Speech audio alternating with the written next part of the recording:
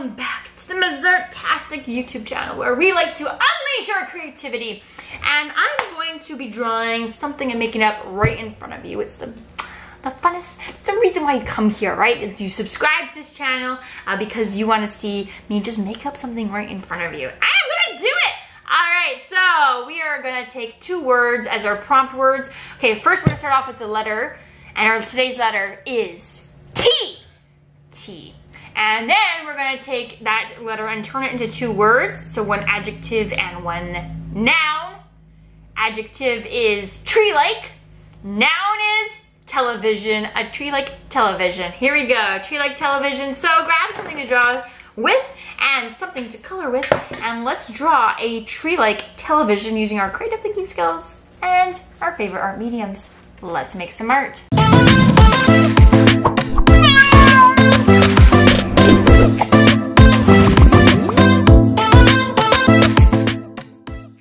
This episode is brought to you by artastickids.com.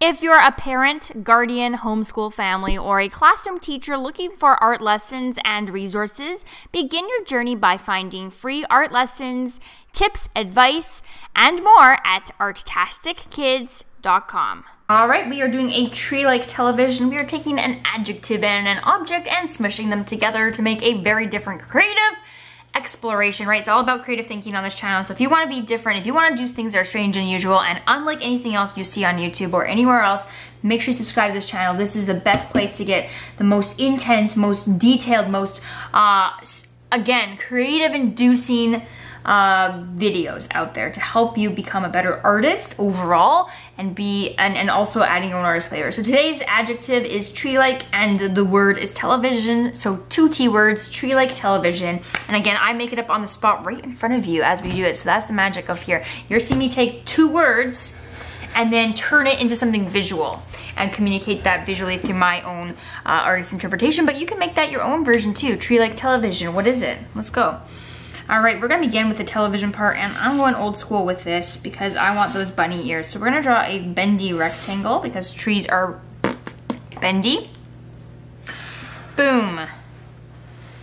All right. Now we're gonna have some branches coming up. So instead of an antennae, I'm gonna branch it off the top, and I just like to start off with one curving line when I do a tree branch. Bring it back down, go up a different spot, bring it back down. Now parts of my tree branches are going to go off the page, but that's okay, right? I don't care about the rest of the tree. My focus is primarily the television, and the tree is the second part that I'm focusing on. Now it is a tree, so maybe I'm gonna, in this weird awkward space, I'm going to add a bird's nest. I'm just gonna start adding some parallel lines and interconnect them, just randomly, until I can create that kind of bird nest texture. And of course bird nests are not like perfect circles, or they're made out of random like objects and found shapes in nature, organic shapes. And maybe there's like a little baby bird. Baby bird sticking out. All you see is this little face like that, calling for a parent to come feed it. Okay, tree-like television.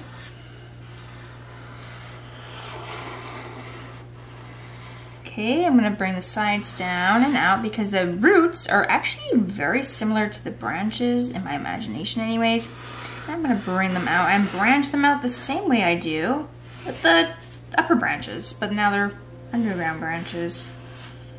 But in this case, I can see them. But it's a tree-like television, it's not real anyway. Well, what I know of. Yeah. Okay, I'm also going to use some hatching lines today to do some shading. So I'm just going to take my mark maker and create some shadows using hatching lines. So we are using some lines to create shadows.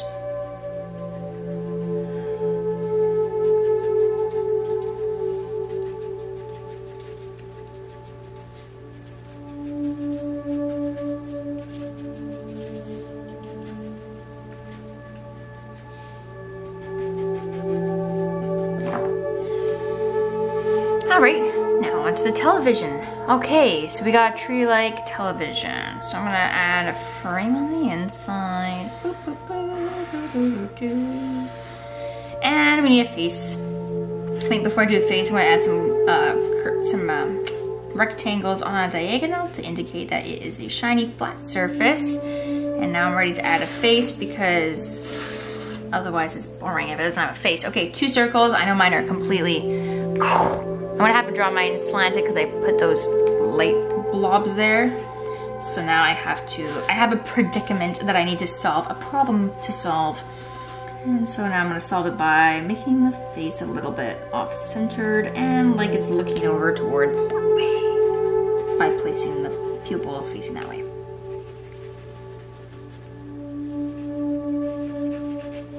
And to make it extra cute, I'm gonna add some finer details, right? We do big to small details, right? Big areas, small areas after. In between, we're gonna draw a straight line and then connect it with a big U shape. And then I like to take a nice line and curve it down from one corner down to the bottom.